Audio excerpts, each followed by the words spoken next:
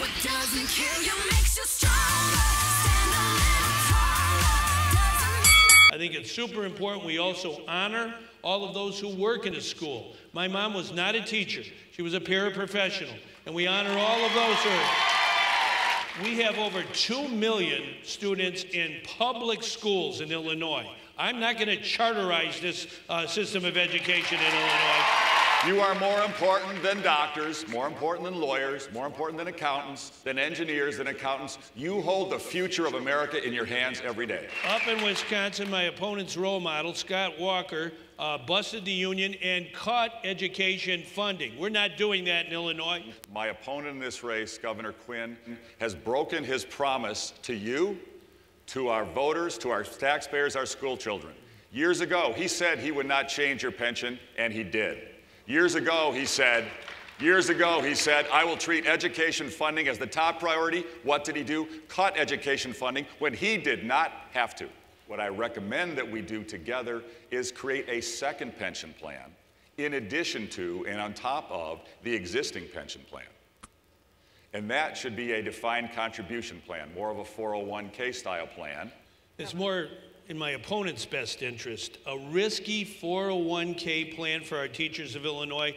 No way. As long as I'm governor, we're never going to do that. What grade do you give yourself for your time as governor?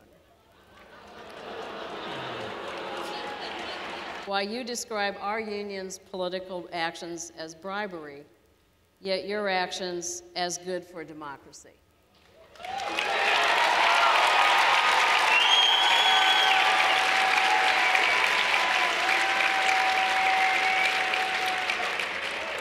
Franklin Roosevelt.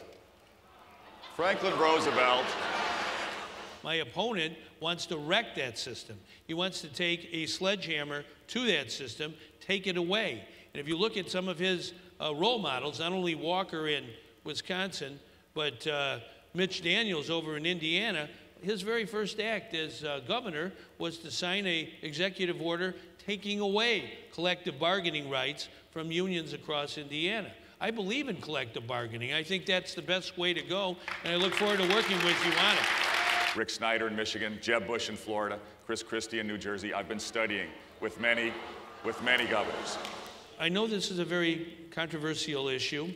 On education funding, I think I'm the best person you're ever going to find in Illinois to fund our schools. I know you disagree with me on the pension issue, but please don't compare me to the almighty. Compare me to the alternative over here. Pat Quinn has broken his promises on pensions, on taxes, on education funding repeatedly. That's a fact. You guys know it. We can all look it up. I call it as it is. And I respectfully sometimes will disagree with you, but I'm a passionate advocate and ally for teachers. Always have been, always will be.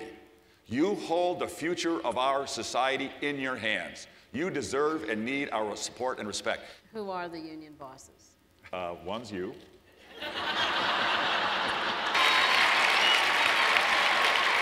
Cinda is a terrific leader. She's elected to do a job. She's elected by you to do a job. If there's no one there on the other side of the negotiating table representing homeowners, small business owners, working families, you are too, that's right. I've worked my tail off for you and other teachers around America so you could have a better retirement. And I've done a heck of a job for you, and I'm proud of it.